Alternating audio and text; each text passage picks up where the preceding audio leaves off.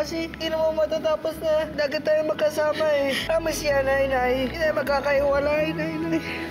Nani, kahit hindi natapos yung speech mo, ang ganda-ganda.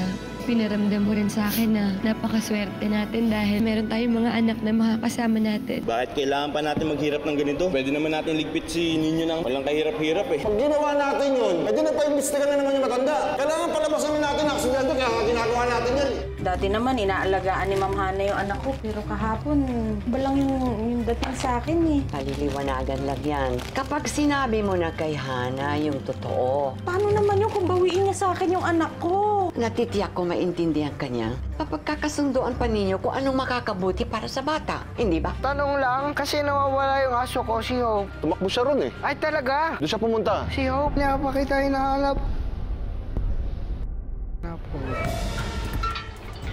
Niño!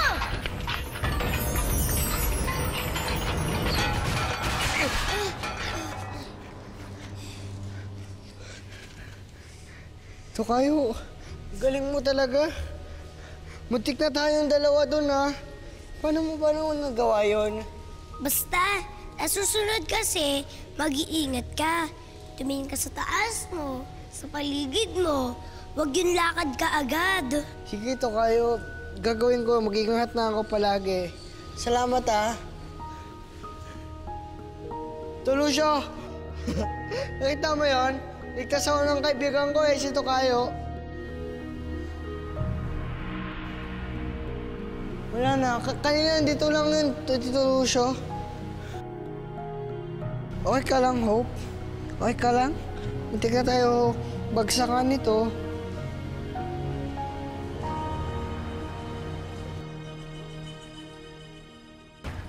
Oo, anak. Buti pala tinulungan ka nito kayo, no? Kahit pa paano walang nangyaring masama sa'yo. Siguro, dapat dito ka na lang sa bahay. Sorry, Nay. Kasi si Hope, bigla na lang aalis. Buti na lang andun si Tito Lucio. Si Lucio? Opo, tay. Si Tito Lucio, mabait nga eh. Kasi tinulungan niya si Hope, di ba? Basta, anak, ha, huwag ka na lang lumalayo dito sa bahay, ha? Dito ka na lang. Dapat nakikita ka ni Nainay. Dapat nakikita mo si Nainay, ha? Ayokong hindi ko alam kung nasan ka. Nainay naman eh. Malaki na si Niño. Binata na si Niño eh. Malaki na ako. Hindi naman po pwedeng dapat lagi niyong binabantayan si Niño. Si Hope nga mahirap bantayan kasi makulit. Mas makulit si Niño kay Hope. Anak, alam mo naman kung gaano ka kahalaga sa akin, di ba? Ayoko lang may mangyaring masama sa'yo. Ha? Sige po, sorry po. Peace na, Nay. Peace. Ka na, Hope. Saan tayo? Itatalik ko lang, Nay. O, sige, lika. Isama ka? Tutulungan kita. Halika na. Halika. Hope. Talik kita dito. O, halika na, Hope. Ayaw nga. Sabi sa'yo, Nay, makulit. Oh, nakapaglinis na tayo kanina, ha? Bukas naman, magtatanim tayo. Saan nga tayo kukuha ng seedlings? Kay Kuya Anton po. Siya na lang daw po ang bahalang pick up bukas. O, ganun ba? O, sinong sasama dito kay Jinjin pagpunta kay Anton? Kami na lang, ha? O, sige. Magsama kayo ng ilang tao para may taga-buhat, ha? Tapos magsama ka rin ng isang tanod para may magmamaneho sa inyo.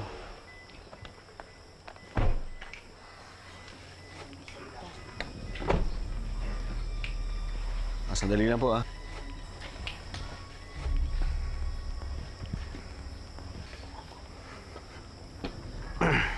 Luso, ano ba ang may paglilingkod ko sa inyo? Kap, alam mo naman na tinutulungan ko siya na ganap ng anak niya, di ba? Alam mo na, may nabalitaan na kasi ako na may napadpad na bata rito sa Pag-asa. Baka kung may alam ka. Bang isang sekretong matagal yun ang tinatago? Alam mo, naturingan pa namang sip-sip kayo sa mga sagrado. Tataka lang ako kasi bakit hanggang ngayon wala pang kumakanta sa inyo? Sa tingin mo, may hawak kang alas?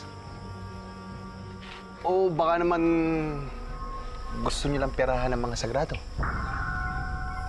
Simpleng tao lang ako. Hindi naman ho matayag pangarap. Tsaka hindi ho ako mukhang pera. Ang mahalaga lang ho sa akin yung prinsipyo ko tsaka pamilya ko. Alam mo, Kap, kung papipiliin ka prinsipyo o pamilya, ano bang mas matimbang sa'yo? Konsensya o kadugo? Eh, paano kung hindi mo kadugo? Doon ho ako sa tama. Doon ho ako sa dapat. Sensya ka na, Kap, ha? Alam mo, yung sa akin lang naman eh, suspecha pa lang. Wala pa namang katibayan eh. Tanong ko lang eh, baka ayaw mong sumabog yung pinakatatago niyong mag-asawa. Kung ayaw mo, pwede kitang tulungan. Hindi ko alam yung sinasabi niya. Ngayon, kung may kailangan pa ho ba kayo? Eh, kung wala na ho, babalik na ako sa mga tao ko. Marami ho kaming kailangan gawin eh.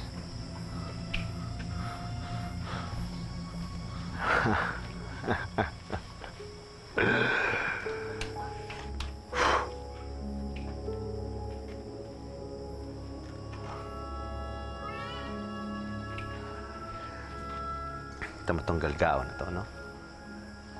Siya na nga ang tutulungan. Siya pa maayaw.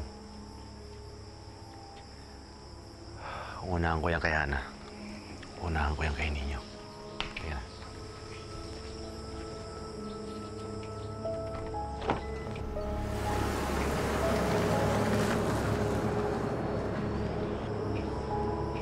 O, di. Ganun na lang ho ah.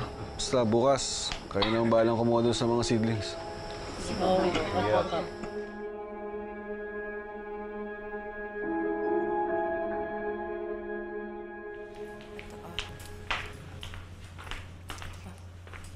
Lenny, mamaya na kaya kayo umuwi. Dito na kayo kumain ni Ninyo para salo-salo tayo. Ay, naku, ma'am. Huwag na lang ho. Uuwi na ho kasi kami. Sasamahan namin si David. Sanay ho kasi kami sa ganun eh. Yung kumakain sabay-sabay. Parang yun na ho yung family time namin eh. Lenny, pasensya ka na ha. Kung parang nanghihimasok ako sa pamilya niyo. Nasanay lang kasi ako na ano tayo eh. Yung nagbibigayan. Nag-share tayo sa isa't isa. Lalo na pagdating kay Ninyo. Ma'am, okay lang naman ho talaga yung nagbibigayan tayo eh. Kaya lang may mga pagkakataon na gusto ko sana kami lang nung anak ko. Kami lang nung pamilya ko. Okay lang. Naiintindihan ko naman.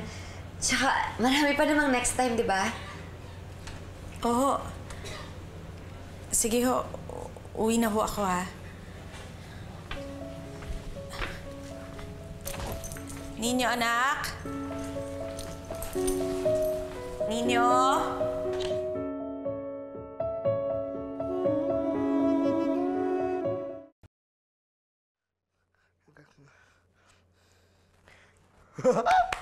Ang ganda! Ang ganda ng gawa ko. Dapat iganto natin ng konti yan. Ang ganda.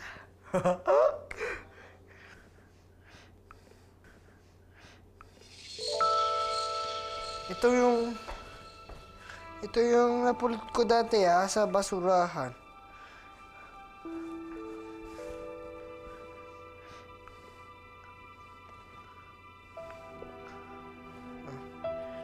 Uy! Ito. Ano nga to? Ano to? Yung mitten. Natandaan ko. Mitten to eh. Mitten. Ninyo, anak? Nay! Ninyo, asa ka ba? Andyan na. Andyan na, Nay. Uy! Andyan na po. Ano ginagawa mo dito? Kasi surprise ako kay Mama Ana. Ito po, Drawing ko, Nay. Pero quiet ka lang kasi hindi ko sinasabi kay Mama Hana. Ako drawing yan, so ninyo, gaganto yung cup, yung sombrero, yung English yung cup eh. Tapos si Mama Hana, ayan o, drawing ko. Ang ganda. Ay, anak, bakit parang may kulang? Ba't wala ako? Kasi Nay, iba surpresa ko sa'yo. Iba surpresa ko kay Mama Hana. Pero meron ka rin surpresa, Nay. O sige, iwan mo na yan dyan. Uwi na tayo, ha? Sige, Papa. Kaganto yan. Bye-bye.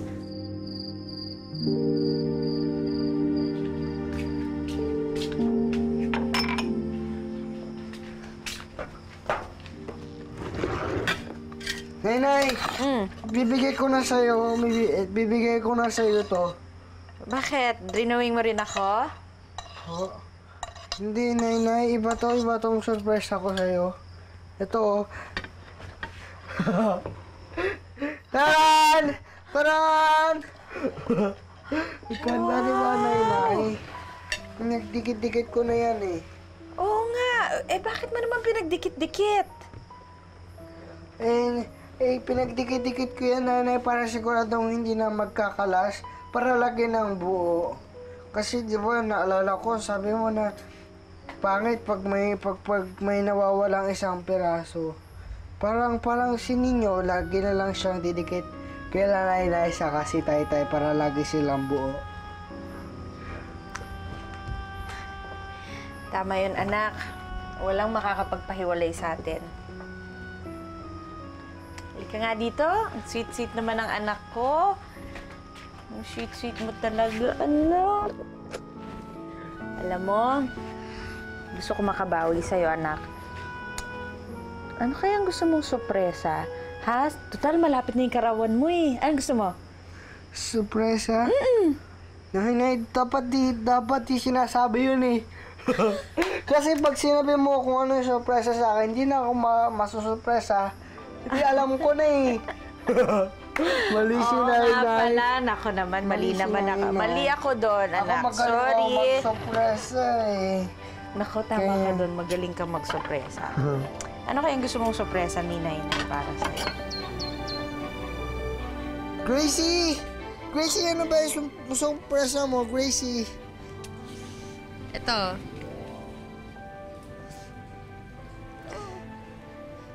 Ano to, Gracie?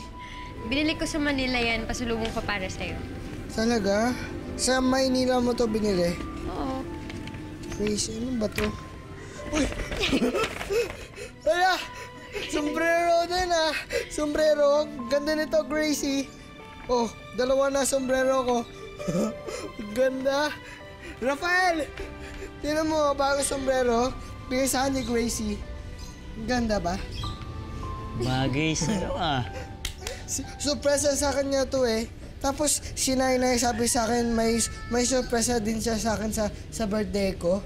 Si Nainay. Malapit na yun. Talaga, malapit na. Birthday mo? Kailan mo birthday mo? 11. Sa September 11. Yung birthday ko, September 11 eh. Ay, sige. Rafael, Gracie, uwi lang ako. Papakita ko tong sombrero ko. Maganda kasi. Sige, Sige. Pakita ko kay Nainay. Bye-bye, Gracie. Salamat. Ingat ah. Bye-bye. Ingat.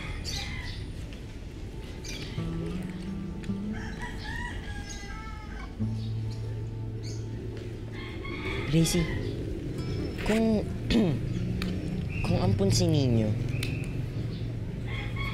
paano niya nalaman na September 11 yung birthday niya? Yun kasi yung araw na napulot siya ni Tita Lenny sa ilog. Kaya yun na lang ginawa niya ng birthday niya. Anyway, tiga mo to, Gracie. Yung pinost ko sa Facebook about yung sa missing brother ko, dami nag-like. September 10, 2000 pala siya nawala.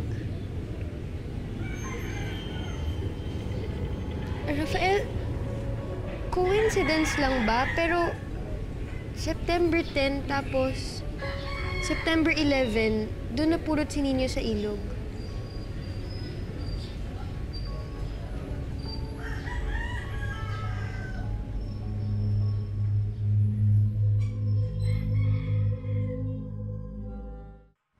Oo, tapos parang sigurado talaga siya na may sikreto tayo.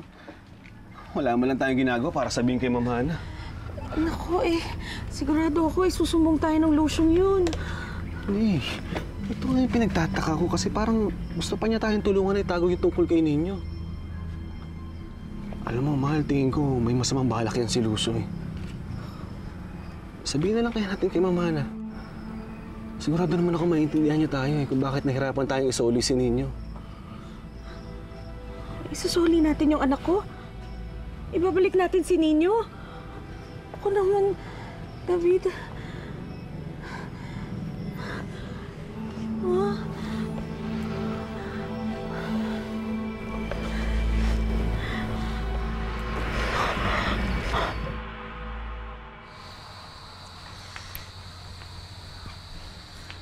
Hana, bakit di ka pa nakabihis? Baka mali tayo sa dinner reservation natin. Tumawag kasi sa akin yung assistant ni Attorney Charlene Meron daw siyang balita tungkol sa anak ko. Huh? Miss Hana? Anong balita niyo tungkol sa anak ko? Ano yung bago niya nalaman? Nasaan siya? Buhay pa ba siya? Ay, Ma. Rafali ka dito. Dali. Bakit po? Para marinig mo yung balita tungkol sa kapatid mo. Huh? This is what we found out. May batang napadpad dito sa Barangay Pag-asa noong September 11, year 2000. At napulot ang batang yun sa ilog. Wait, September 11? Are you sure? Coincidence lang ba? Pero September 10 tapos September 11, doon napulot si Niño sa ilog. Ma, September 11 din po yung napulot si Niño sa ilog. Si Niño? Opo, Ma. Sabi pa nga po ni Gracie, coincidence daw kasi di ba sa atin po nawala naman si Miguel, September 10. It's not a coincidence, Rafael. Ang batang napulot sa ilog ay walang iba kundi si Miguel.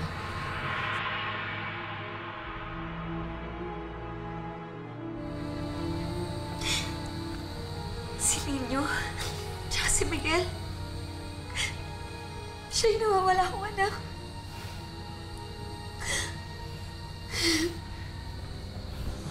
Ulit na. Diyos ko, kung saan ako naganap. Katabi ko na pala yung nawawala akong anak. Si Niño pala yung nawawala akong anak, Rafael. So, kasakitan na natin yung kapatid mo.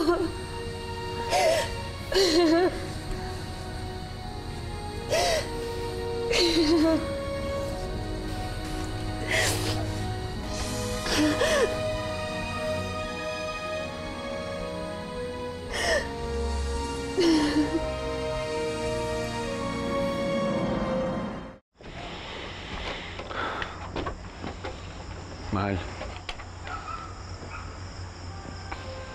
Ano, handa ka na ba?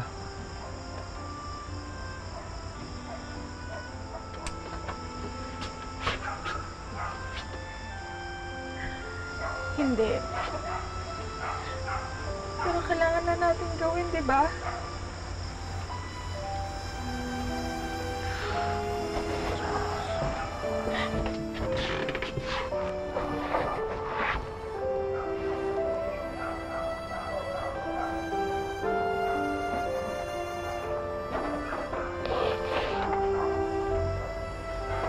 Alam kong masakit ito para sa iyo, Apo.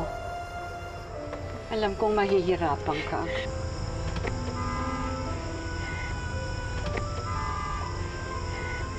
Yun ang turo niyo sa akin. Simula nang maliit pa lang ho ako. Ang magsoli ng bagay na hindi sa akin. Lolo, kahit pakiramdam ko, malulumpo ako. Kahit pagkatapos nito, hindi ko na alam kung makakabangon pa ako.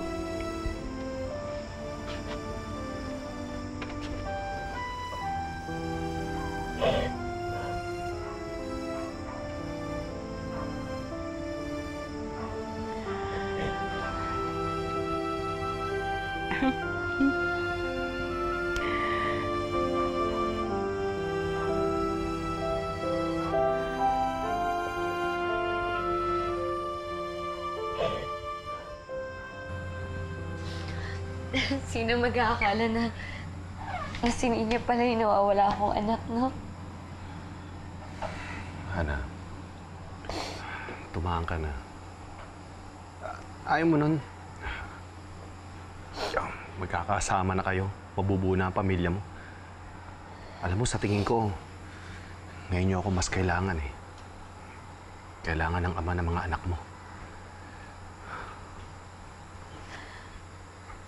Lucio, isa na lang kasi yung gusto kong gawin eh. Gusto kong ibuhos kay Rafael at kay Miguel yung atensyon at pagmamahal ko.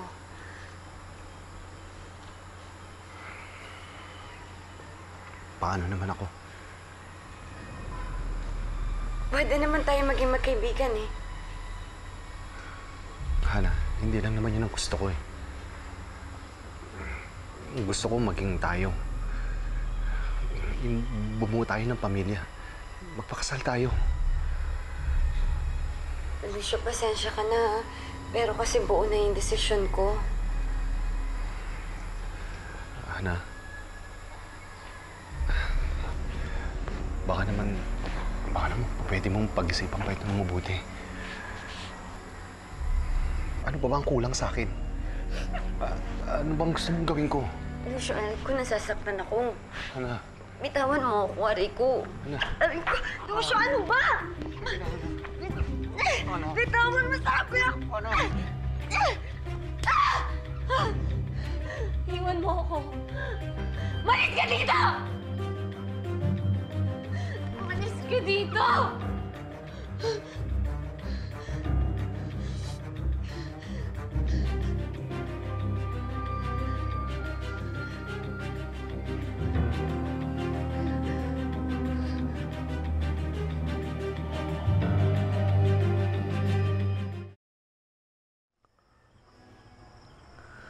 Dumi na. Eto. Malinis pa ata to eh.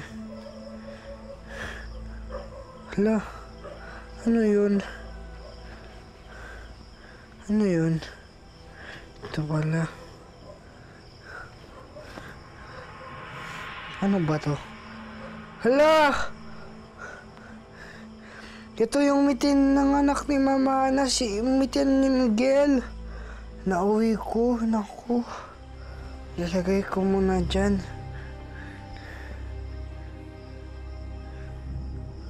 Mama, dumi na rin.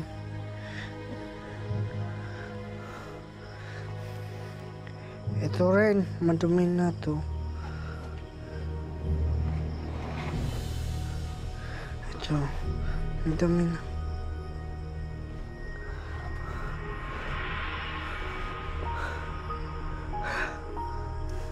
Dalawa na. Ang galing ah. Parehas oh. Naku.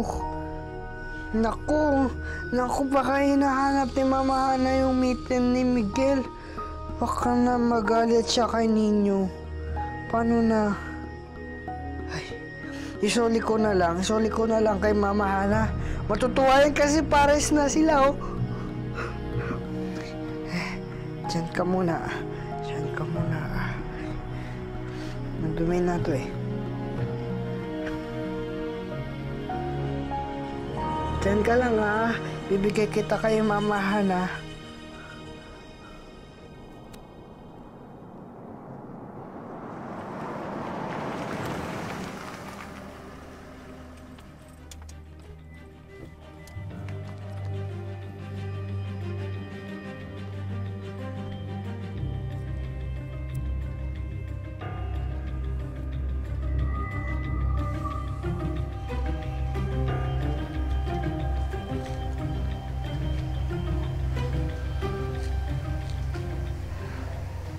Magagawa sa akin ito, Hana. Hindi po pwedeng maging masaya kayo. Kasama pa yung lintik na ninyo na yan. Ah!